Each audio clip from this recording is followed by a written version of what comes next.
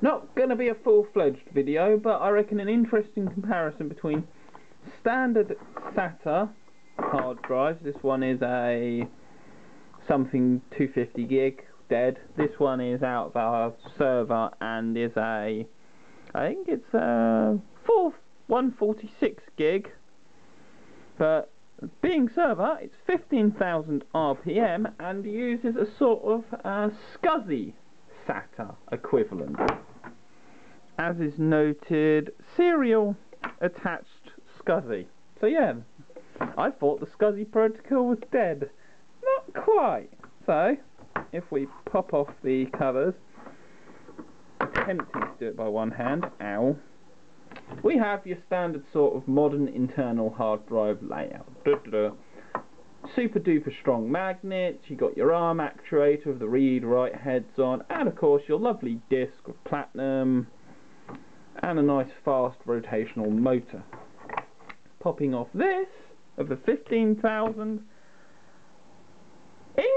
interesting layout. Now you still got your same basic layout, but you've got some of the strongest, in fact the strongest neodymium magnets I've ever found in a hard drive. Little itty-witty tiny discs. Now my guess as to why the discs are so small is to do with rotational forces. You know, if you rotate something like that at 15,000 RPM, you're going to get a lot of kinetic energy stored up.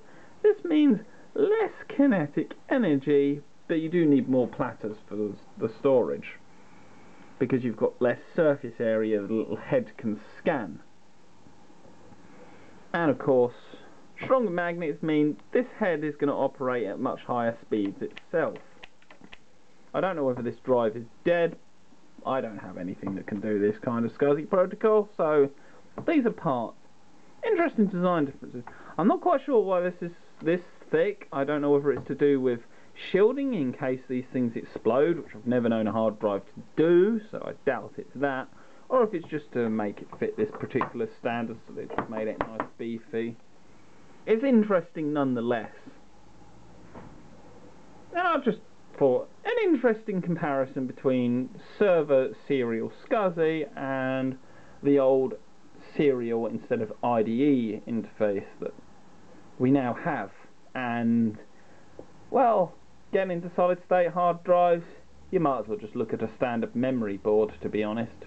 Thanks for watching. Hope that was interesting. Highlight anything else in knowledge you have about the differences between these.